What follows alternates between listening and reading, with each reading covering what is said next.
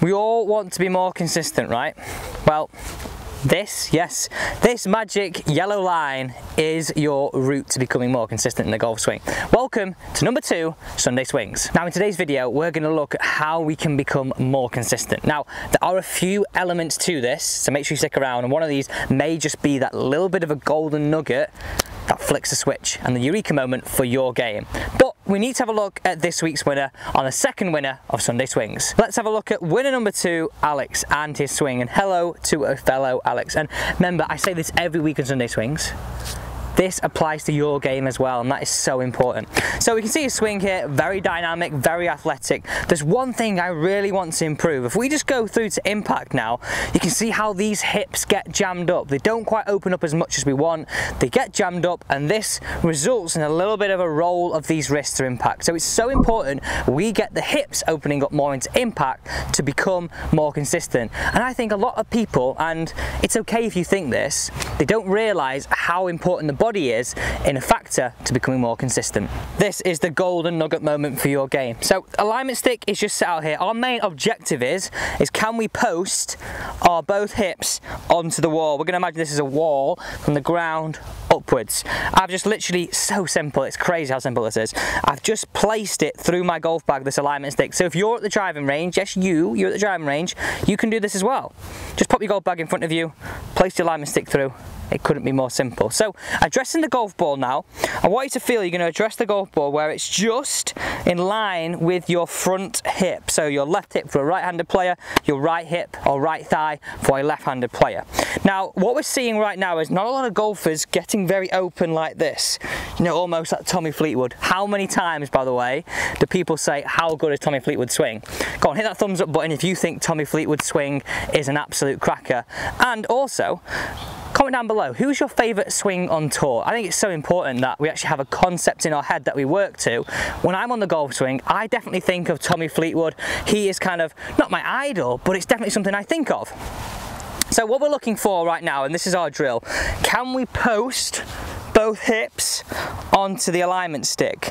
So it has to work in a bit of a sequence. I like to feel in the golf swing, I have 5% shift, 95% turn.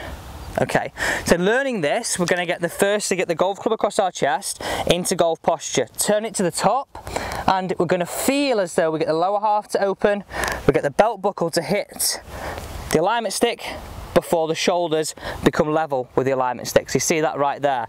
I want to feel as though my belt buckle gets there before the shoulders. I don't want to have a move where they both get there on the same time. I want to really feel the lower half hits it before the upper half marries it. And that's super important. That is consistency. That is how we get open. Doing a few reps of that, feeling that move with the golf club across our chest is the first point in understanding how we do this. Then we get into smashing the ball away. So if you want to be in with a chance of winning like Alex this week, it is so simple. You have to do 3 things. Who doesn't want a free golf lesson, right? And tips to improve their game. So 1, smash and hit that big red subscribe button. That's that one down there. 2, hit that thumbs up button. And the final thing is comment down below #PickMe. The best thing about this drill is you can actually hit some shots doing it. Standing in golf posture now, remember we're looking for that alignment stick just to overhang our left thigh.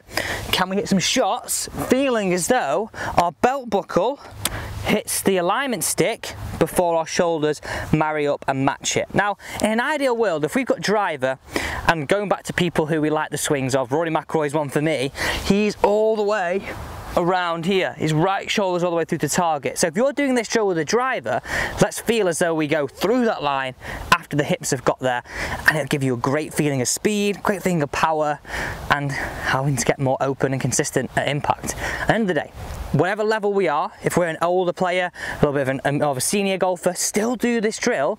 Just do it to the best of your ability. If it improves by 0.5%, that's a massive increase in the performance on your game. So into the shot now, I'd have a few practice swings, just feeling it, trying to get through there. Hips to hit it before the shoulders. Great feeling, standing behind the shot now. All you've got to do is pull the trigger. Let's do it. I love this drill so much. You know what, I need to do more of this. I'm guilty of getting this way. Oh my God. That just felt like the golf ball was getting in the way of the club head. All my focus was get the belt buckle to hit the alignment stick before the shoulders match it up. Now I find that drill so useful. It's not only going to make you more consistent, but it's also going to make you have more speed, more athleticism through the golf swing. And anytime we've got that, that is how we swing more like a pro. So before you leave this video, I want to show you a little bit of something with the badminton racket. And this came from a comment from the open face drill, and I'll leave the link to that video up there. Super important with the driver. Now he said, nice explanation, Migby Gold.